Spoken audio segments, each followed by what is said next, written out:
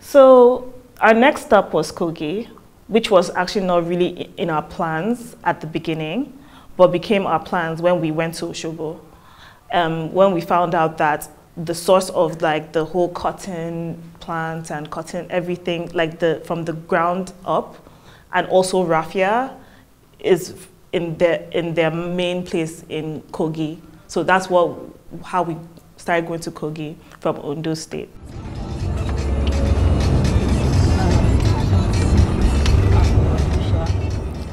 It was a lot longer to get to Kogi. It was a little more complex because we missed road, like we missed our direction. We should follow left. We should follow Okada. Okada, I said we should follow Okada. No, Okada. Oh yeah, that's what I'm saying. Or we should ask us Okada too. I asked Okada, say where road to Okedi. Okay. They will show you. Yeah. But you know that Okedi, they didn't have MTN network. It's only glue. Yeah. Yeah, that's using glue now. You should be able to be called. Okay. Thank you. Even talking to her, it was like quite difficult as well. We had to talk to her daughter and stuff like that. But we got there, Sha, and it was actually really beautiful. It's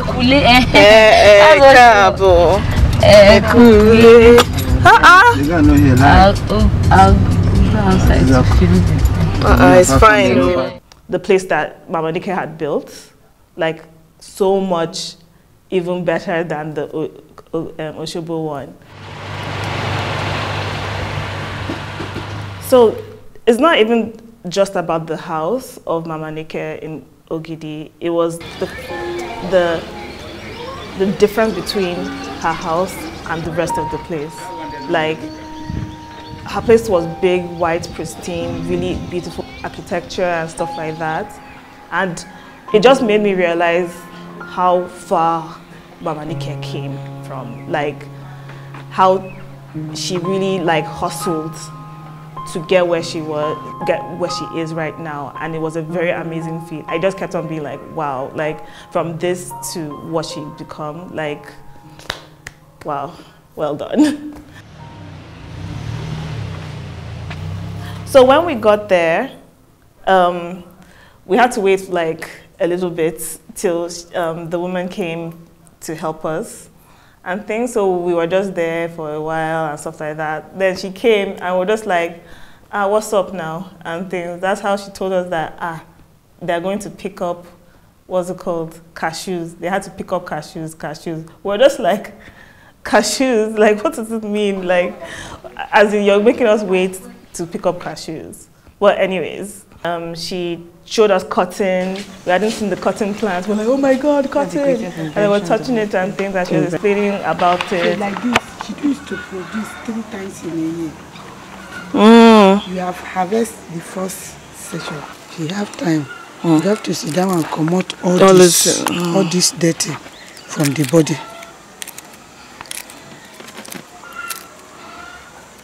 And then she showed us raffia, fabric, she showed us all these different things. And then a few hours later, she then showed us like how she brought a bunch of women to help us, like to show us how they do it and do the weaving, the threading, the spinning, the carding, everything I could like ask for, she showed us.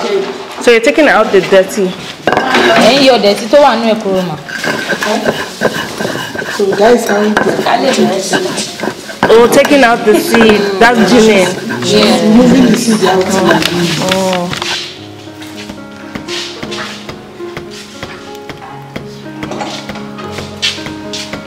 I do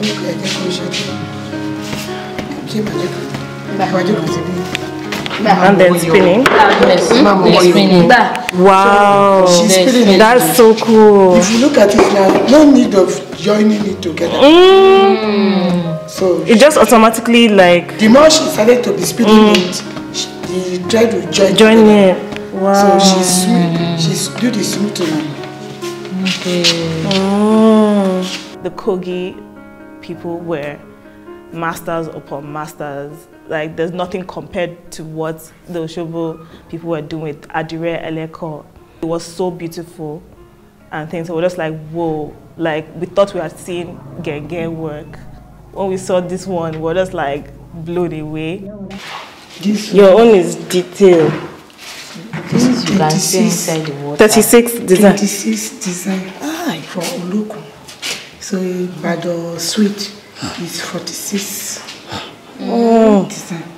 Like I said, when we got there and we had to wait for like 2 hours or something, and then the woman was like, oh, we had to go and pick cashews. We're just like, we're confused. But then in the evening, we then understood what cashews meant to them. Ogidi is known for cashews, and they grow a lot in Ogidi and things. And so, and it only is a once a year seasonal fruit. And they get a lot of money from that. So many people just pick, and then they sell the cashew nuts and stuff. So that's my first time ever even seeing a cashew fruit. I thought it was just the cashew nuts, but it's on top. It was really interesting. I tasted it. I didn't like it, but it was interesting to find that out. So after that, like, we were really, really tired because it was a really long like day, and things that we were really starving of food and stuff. It was difficult to find food there, to the point that we had to like get Indomie to eat. There is this very small Indomie. After that is the super pack. Then hungry man size and then belly full size. So the following morning, we got a good opportunity to like walk around a little bit, like for 5-10 minutes. We noticed that there was a large hill after Mama Nike's house, and we didn't know we could climb it, and apparently we could. Some of us were too tired to climb.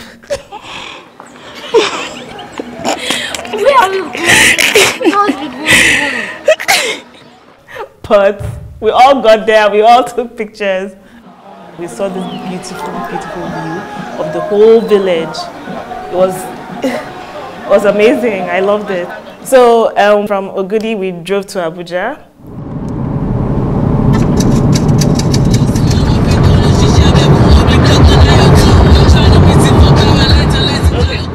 The journey from Lokoja to Abuja was the most beautiful scenes we had seen, period, all through our travel. This view is mad. Never gone inside and The camera doesn't do justice. It was just so beautiful with the vast land, the rocks. Me even saying it doesn't even, like I said, it doesn't do justice. Pictures, video, anything, it doesn't do justice. I think people should do trips to Lokoja, to Abuja, and just see how beautiful the place is. And I was like, we have all these beautiful things in Nigeria, but we only look outside. We're always looking outside. We should try and look within.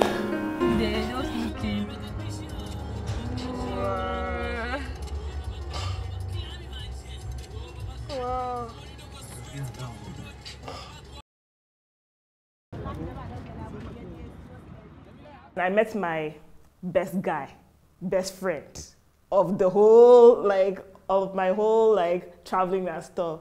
Like, he was my guy and stuff. He's the one that took us around everywhere and things. His name is Haruna.